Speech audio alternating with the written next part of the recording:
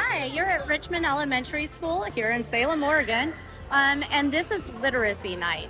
So this is an event that we put on for families to teach them that reading and writing doesn't have to just be the drill of reading and writing. It can be fun.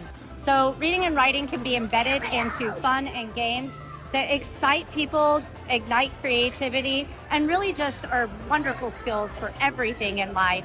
We've got guess the genre games, so knowing what books are and what categories they can fall into.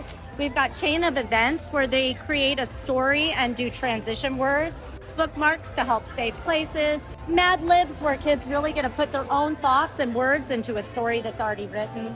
We have memory and more that's happening that kind of does a mix and match of idioms and homophones and homographs. Comprehensive cars, and that is pictures into building cars and more.